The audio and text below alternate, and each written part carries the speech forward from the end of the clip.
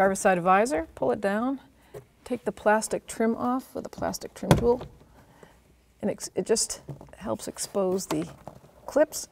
You might have to go to the front to get the front one.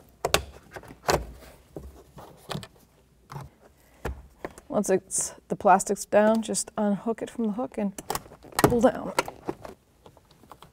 There we go. So this metal clip, make sure that comes out. So this is what it's going to look like. And that goes there because this is the replacement part. It just pops up in. There are no screws or anything, but that plastic trim piece is what pushes these pins out. So make sure they're not at all seated.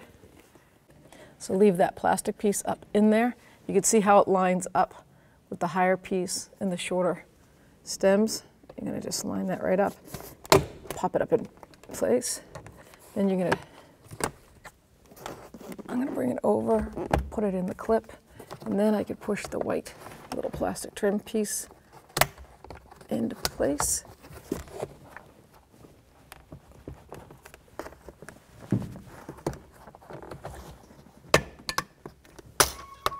There we go. There it is.